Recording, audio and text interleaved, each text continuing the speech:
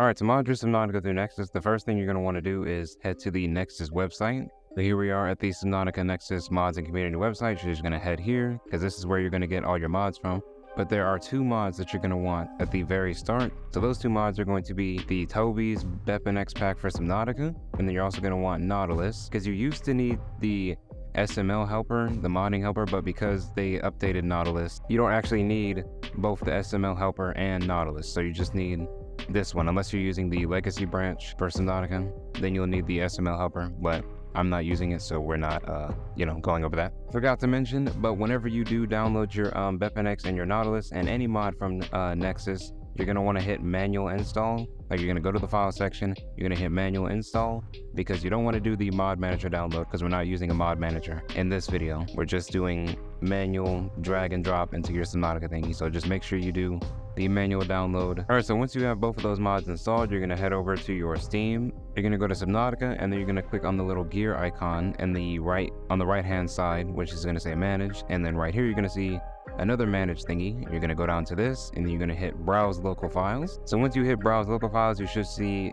all of your Subnautica files.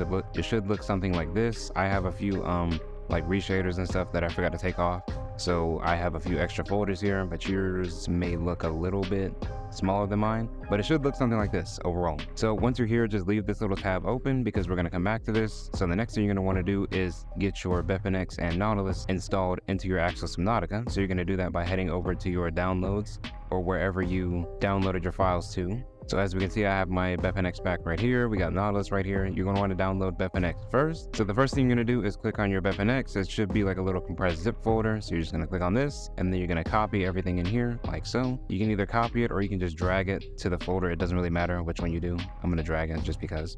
So we're going to copy it to our Subnautica files right here. All right, so as we can see, Bepinex is now installed in here. So now I'm going to refresh and it should send it to the top. So now that we have our Bepinex installed, we can open it and we can see we have plugins, patches, core, and configuration. The main thing you'll be putting your mods in is plugins, unless you see a mod that specifically tells you to put it anywhere else. The majority of your mods are going to go in the plugins section. So now that we have Bepinex installed, we're going to head back to our Nautilus folder, and we're going to see it's right here and whatnot. So we're going to click on this, and it's going to have this little folder that says plugins. So you're going to take this folder and you're going to drag it into Bepinex. You're going to copy it on the side, and it'll automatically go into the plugin section.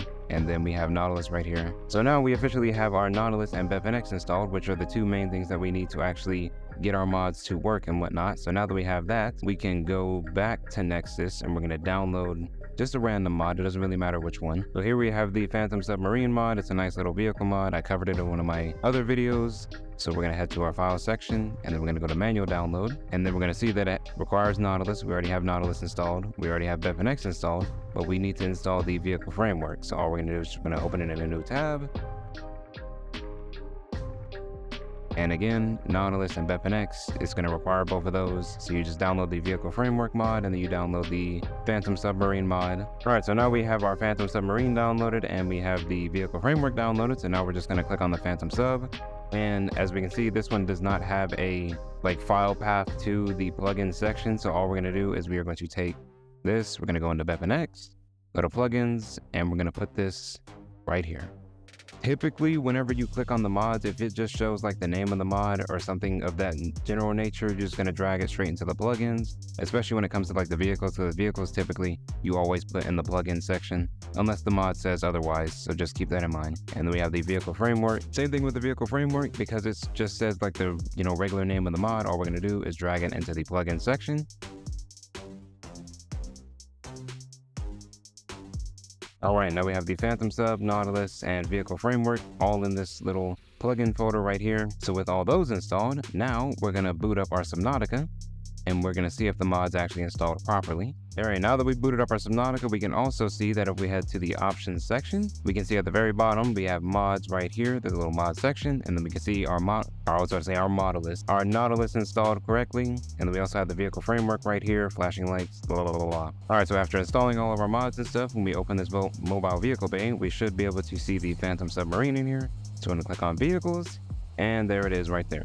The Phantom is a medium-sized submarine designed to navigate dangerous territory, and we can see it's a part of the vehicle framework thingy-majiggy. You're going to want to be careful when you're downloading some mods though, because some mods may be a little bit older, because there's a lot of mods on the Nexus that are like super old, a part of the legacy branch, or just haven't been updated in a really long time. So they could potentially cause some issues with their game. Like the other day, I had a mod installed, but there was a mod that was like preventing me from booting up my entire game, because every time I would try to load my game up, I just get stuck on the loading screen. So just be careful with what mods you're installing. Make sure you look at, you know, like the date of the mods, when they were created, when they were last updated and all that. If it hasn't been updated, if it doesn't say it's been updated recently, then chances are that mod is either gonna break your game, cause your game to crash, or, you know, some other bull crap that's gonna turn into a headache. Do keep in mind that all mods are not gonna be like super simple to download, and by that I mean, like, you're still gonna do the same simple process of, you know, dragging and dropping them into the Bepinex folder and all that stuff. But some mods are going to require, especially like mods that add a whole bunch of stuff to the game, those mods, those bigger mods, may have a lot of extra requirement, because whenever you click on certain mods, you may have to download a few other mods to make other mods work. So just keep that in mind. Make sure you read the installation instructions for a lot of the mods, because they will tell you, they'll specify where the mods need to go specifically, just in case, you know, a mod needs to go into like a config folder or something different other than the plugins folder that you're going to be placing most of your mods in. So just make sure you're looking at the instructions whenever you're downloading a lot of your mods, so you know where to actually put them so they all work properly. I apologize if you use Vortex or any other way, because I didn't really show how to do those, because I'm not really sure how to mod the game through those manners, because I don't use them. I just find doing it through Nexus, the manual way, is the simplest and easiest way to mod my Subnautica game. So yeah, that is how you mod your Subnautica through Nexus. If you have any other questions, run into any issues, feel free to let me know in the comments, and I will do my best to help you through everything. So other than that, that is about all I have for y'all. Thank you all for watching. I hope y'all enjoyed, and I will see you all in the next one. Peace.